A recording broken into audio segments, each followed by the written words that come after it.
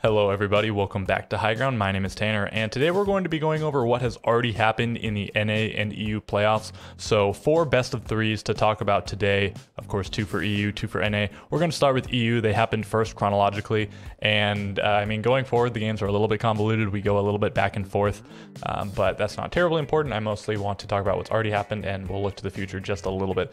Okay, so, and actually before I get into things, a few corrections from that previous video. I think I said that Oxygen didn't make any roster changes, of course forgetting that they did replace Vertical with Yaga. I think I might have said that BDS only made top 16 at SI. I think I was definitely confusing them with Liquid or Sonics, who both only made top 16, but BDS did make top 8, so not a completely lackluster result, but still a little bit less than they would have expected based on winning the previous major. And also, I think I might have mentioned something about this last match being for seeding, and somebody said that's probably not the case, that it's just for you get more SI points and more money if you win this match. And seeding, maybe, unless they haven't, maybe they just haven't specified that it is or not, but it doesn't seem like that would make sense. These two teams both go to phase 2 of the major, which is Swiss. I wouldn't imagine there's really any seeding in this. Maybe they're doing something, but that seems a little bit weird. Swiss doesn't really call for any seeding like you would have for, say groups, which is what phase 1 is. Anyways, and without much further ado, because I do also want to say at the beginning of the video, beginning-ish of the video, like, comment, subscribe. If you have anything you want to comment at all, I respond to pretty much every comment. Do leave me a like, I really appreciate it, and then subscribe if you haven't already. If you're watching this video, you probably are very interested in this type of content, and if there's anything I can do to improve, feel free to let me know, but subscribe, maybe ring the bell if you're so inclined. Okay, let's get into the games. Heroic versus MNM, first one to start us off here. And was this actually the first one chronologically? Because I think, no, it actually wasn't. I don't know why they did it backwards, maybe for both regions, but certainly for this one. This one happened at 11 o'clock. So 7-5, 7-4, as you can see, neither of them went to all 3 maps. They were both 2-0s, and actually neither of them went even to overtime in either map. But this one was at least closer. So we had a max regulation into a almost max regulation, but Virtus.pro walks away the winner. I think these were both the favorite, definitely Virtus.pro over Secret, and then I don't know, maybe some people were on the Heroic train, but if I actually made a prediction, I think definitely I would have gone with MNM. I wouldn't have expected this one to be so decisive. If one was going to be close, I'd expect probably this one. Secret has seemingly improved. Virtus.pro maybe off to a little bit of a slow start, as is their style. But okay, is there anything else I much want to talk about here? Yeah, well, this looks like this would probably be the most decisive game of the playoffs, but when we go over to NA, we actually see a less close best of 3. So only 5 rounds won by Heroic here, actually only 4 rounds won by one of the other teams we're going to talk about. So this sets up G2 versus MNM and Wild versus Virtus.pro. That's funny to say. Of course, the first seeds are the expected winners. G2 was pretty solid in their group, but so was MNM, honestly. If we look at G2, they did take a loss in round 15 again, right? No, theirs wasn't the round 15, was it? They lost, okay, round 14 versus Virtus.pro. So they have the 1 loss. MNM also only has the 1 loss to Wild, who seemed impeccable. If you looked at the stats, all their players doing really well. They got an absolute ton of plants. They obviously didn't drop a single point. So that one on paper is closer. I think this one could end up being close. The Wild, they seemingly came out of nowhere. They're all players that have experience, some with more than others, Hungry and Aces. With a ton of experience, and then Packable maybe sort of in the middle, and then there are other 2 players with a little bit, but still we're in Pro League, we're in Tier 1 just last stage. So I don't know, is Wild's bubble finally going to burst here? I think this is maybe the one more so to watch. G2 I would imagine would beat MNM, but again, I wouldn't be terribly surprised to see MNM take this one as well. They looked really solid against Heroic here, who have been sort of a shaky team, usually fairly good, but again pretty shaky for quite some time. Yeah, I'm not even gonna do predictions, honestly. Let me know who you think is gonna win. I would assume both of the first seeds are slightly favored, but not massively so. And then we of course also have this. I imagine this is just gonna be an absolute Mickey Mouse game. They're just gonna mess around. I guess I would predict Heroic just based on the past, but just based on these games, of course, Secret did put up a better showing than Heroic. So again, not doing predictions, but I guess I'd call maybe Heroic the favorite if we were ignoring just this last game, because of course they did have sort of a better showing. They went 2-2, and I guess Secret also went 2-2. They had to win one in overtime, but the round differential was -1. Heroics was +6, so you know, fairly significantly better. And you know, this group, the middle of this group is a lot more clear cut, because in this group actually, Wolves beat nobody, Koi beat only Wolves, Secret beat Koi and Wolves, MNM beat Secret, Koi and Wolves, and Wild beat all 4 of them. So there's a pretty clear hierarchy in that group. A little bit less so in this group, except for that, you know, G2 pretty clearly at the top at the end, just with these 3. Slugging it out. And okay, so let's look at the individual games just pretty briefly here. Bank and Chalet were the map played between Secret and Virtus Pro, and then here were the stats. Joystick and Pasha, the 2 really popping off. I think this was a little bit of a surprise. Joystick very, very quiet in the group stage. Him and Shepard both, and Shepard sort of continues to be so, but he's the hard support player, so cut him just a little bit more slack. Dan cooling off quite a bit. He had 3 incredible games and 1 not great game in groups, but still, you know, 3 incredible games, and then 2 not so incredible maps. Again, Joystick especially, and then also Pasha were the ones doing the heavy lifting, with Pasha with that very notable 5-1 on the entry. And you know, again, on Secret, nobody doing too well, only Savage going positive, everybody going even or negative. And I guess they actually came out on top in terms of entry. They went +1 overall, so very close in terms of the entry, as we've seen with a lot of the maps and matches we've covered recently. And then the next one, Oregon and Clubhouse. So we got to see 4, right? None of the same. It was Chalet and Bank. Yeah, none of the same 4 maps for the for these best of 3s. And then I don't know. I guess, you know, if they would have played Chalet and whatever, but they didn't. Very close on the predictions, and I guess, yeah, MNM the favorite, but not by a massive amount. I would have thought they would have been favorite a little bit more, but you know, still this felt like 50-50, even though it didn't end up being 50-50 at all. Uno crushed into the dirt. Skitty pretty similar. June, Blaz, Kayak, nobody even going positive on Heroic.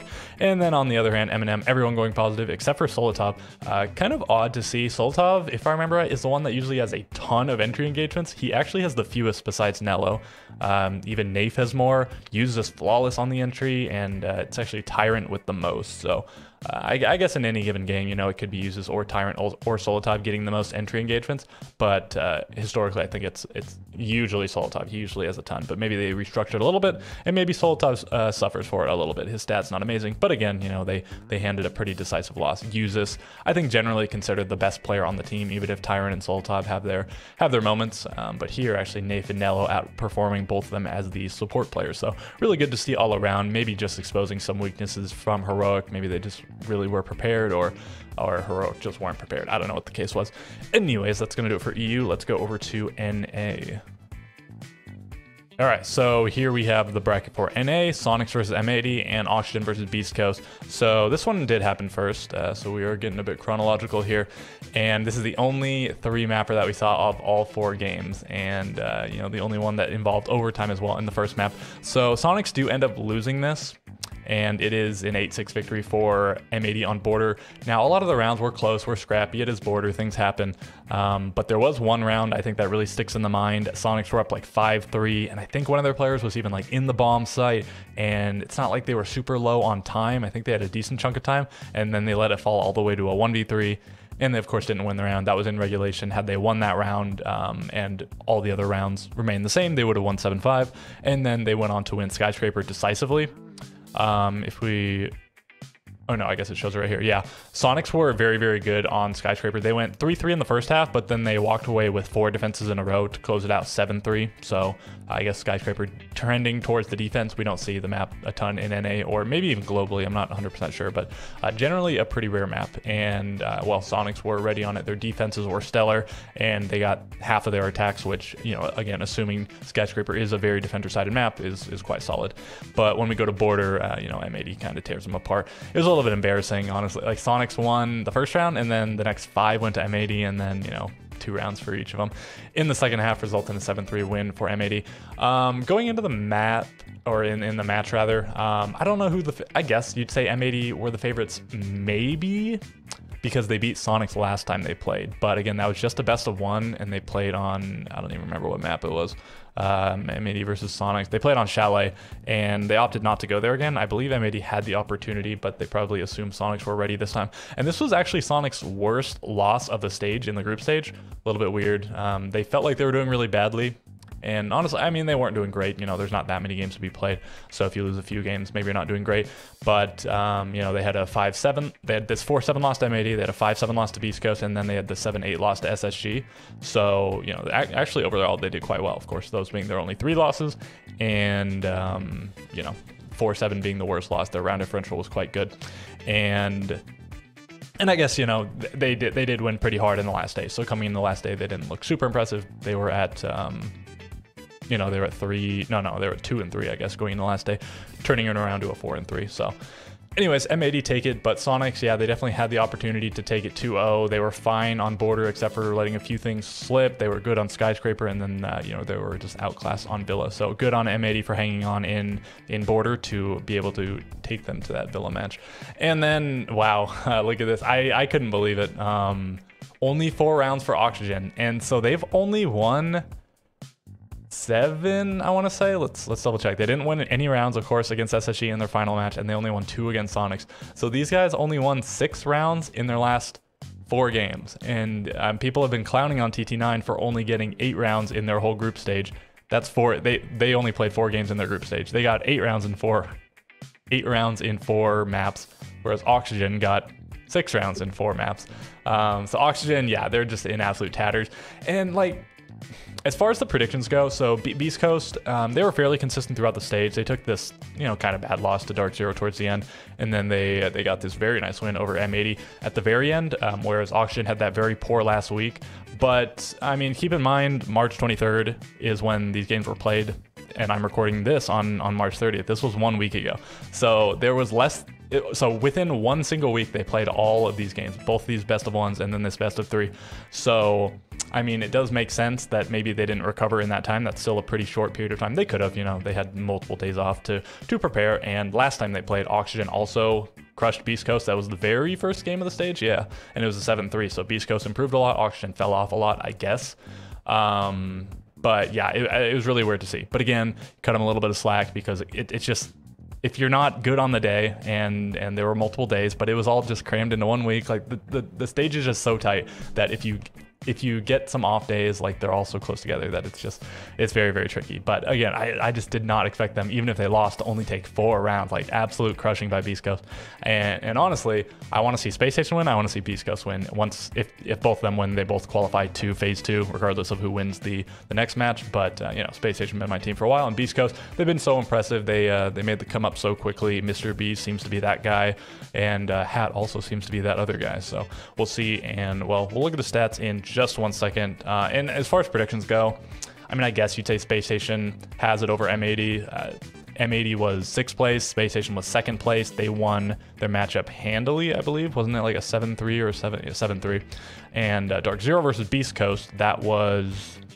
What did happen in that match? That was a decisive win for Dark Zero. So tough path for Beast Coast. If they were on the other side, things would have looked maybe a little bit different, but they had to play the teams that handed them their worst losses, I think, because yeah, they beat M80. They lost that one to Dark Zero. They lost to Mirage, but that one was closer. They beat Parabellum decisively.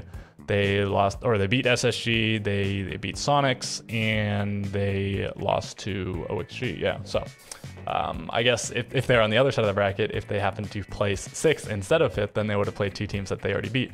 But, well, they proved that they can certainly beat teams that they lost to before by destroying Oxygen. But we'll see against Dark Zero, the #1 performer in the group stage. And yeah, I think that does it for that. Oh, yeah, Sonics versus Oxygen, again, probably a Mickey Mouse match. Like, they're just playing for LCQ seeding. It's not even like winner gets to go to phase 1 of the major. I guess you'd go with Sonics because they had a close game against M80, whereas Oxygen got decimated by Beast Coast. No reason to believe that they recover for the very next match. That doesn't really even matter, but this one, oh no, this one is today, I was gonna say.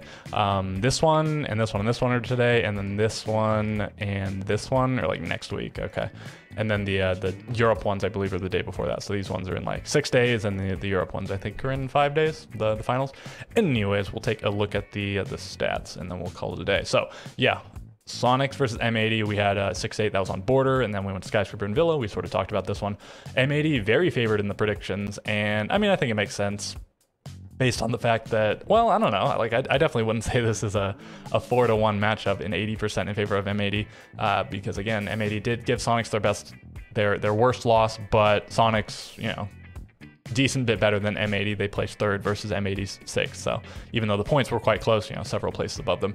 And I mean, as far as the stats go, like Geo and Gunnar really struggling. Rexton and Grixer were doing fine. Like they definitely could have done more, but good stats overall. Same thing from Citizen, but you know, I guess these are their two more supportive players, but like you just can't have this bad of a game from both of them. Probably, especially Gunnar. I mean, going 3-8 on the entry, worse stats than Geo overall. I mean, I guess slightly better kill stats, but Geo has the 4 plants and whatnot. Yeah, I mean, you needed more out of Gunnar by like a pretty slim margin, because again, if they just didn't let that one round slip, they could have 2-0'd the series.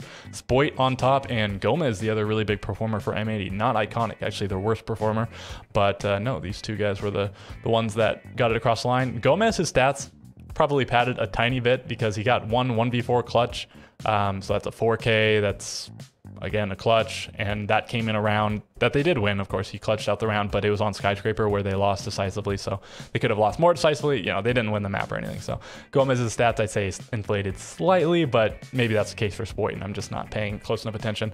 In terms of the entry, I guess they were dead even. Yeah, they both went +0, so we just keep seeing that trend, and maybe I just haven't paid as much attention to when it's not close, but it really has stuck out like a sore thumb to me that we've had a lot of very, very close entry games, regardless of whether it was a close game or not a close game. And finally, we have, Beast Coast destroying Oxygen. I didn't get to watch a lot of this one. I was busy doing something. Oxygen, massively the favorite, of course. And if you just went off the very, very recent trend where Oxygen got 7-2, 7-0'd in their last 2 best of ones, you know, I think Beast Coast definitely deserves a little bit more credit. Oxygen was 4th place, Beast Coast was 5th place. So again, they're only slightly above them on the standings, but last time that they did play, and that was the longest ago game of the group stage, it was the very first game, Oxygen did beat Beast Coast pretty handily. We actually see Sweater on top, sort of an oddity, bit of a rarity, doesn't matter that much though. They all had, these 3 players, pretty similar kills and deaths. You know, just the ratings don't really matter. You all got decimated. And on the other hand, Beast Coast, everyone going positive, including Mr. B, who had 8 plants, and they did destroy them on the entry. They went +6 on entry, and there were only like 18 rounds. Yeah, there were only 18 rounds played. So very massively positive there. And I mean, what can you say? Beast Coast looking very, very good. Good game out of Hyper and Vertical simultaneously. Nice to see. And I mean, of course, good to see everyone doing well at the same time. I don't know what else to say about it. And I guess I already did all the call to actions at the beginning. So I'll say it one more time: like, comment, subscribe. And with all of that being said, catch you guys next time.